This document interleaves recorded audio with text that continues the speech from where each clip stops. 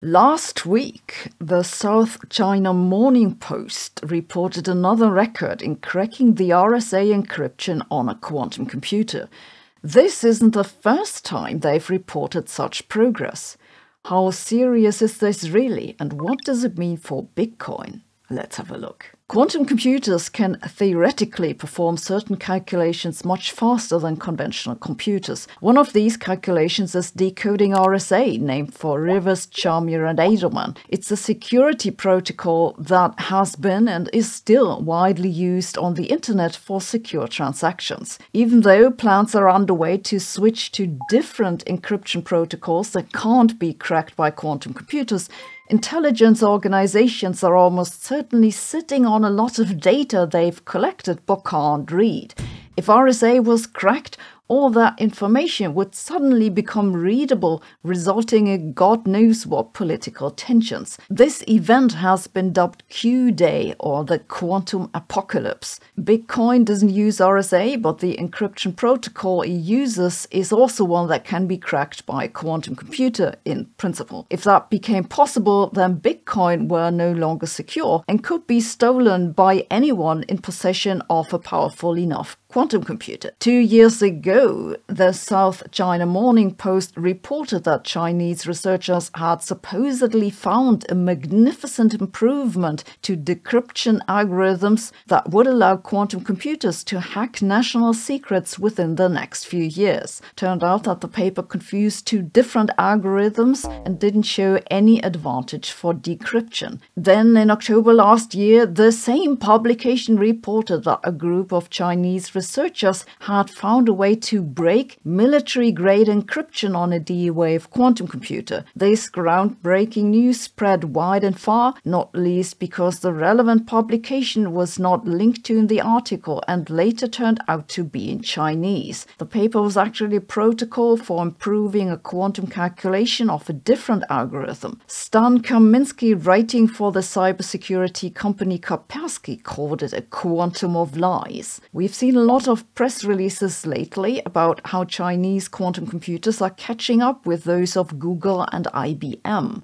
Last week, the South China Morning Post again reported that Chinese researchers may have found a new path for encryption research and asks for how much longer is our data safe. Chinese researchers seem to have factorized 80-bit RSA and have even reported to have factorized 2048 bits in a paper titled "A First Successful Factorization of RSA-2028 Integer by D-Wave Quantum Computer." How alarming is all this really? Well, D-Wave is a special type of quantum computer called an annealer built and sold by a Canadian company. It's not a universal quantum computer like what Google and IBM are trying to build, and these researchers use what's called a hybrid algorithm that's a combination of a classical and a quantum algorithm to crack the RSA code. The most commonly used RSA encryption uses more than 2,000 bits. The record for breaking RSA on a supercomputer is 2,700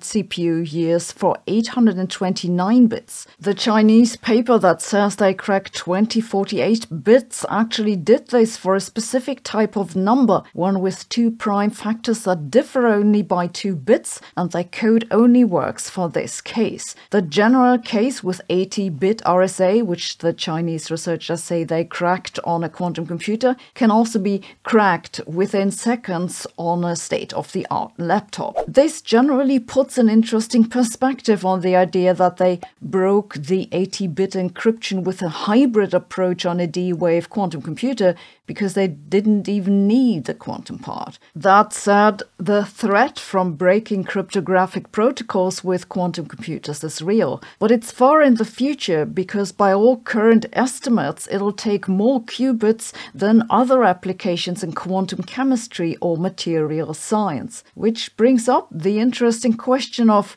why do the Chinese make such a big deal of their quantum computers?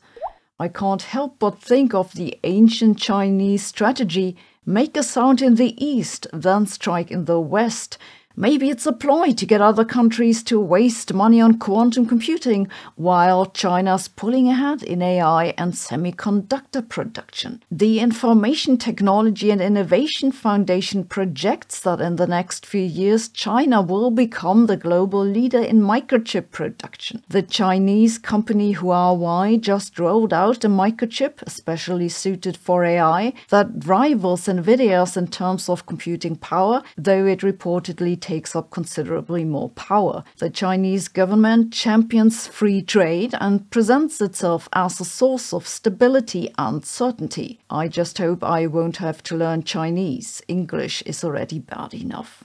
I'm not the trusting kind. I don't like it if companies keep track of my whereabouts and God knows what else.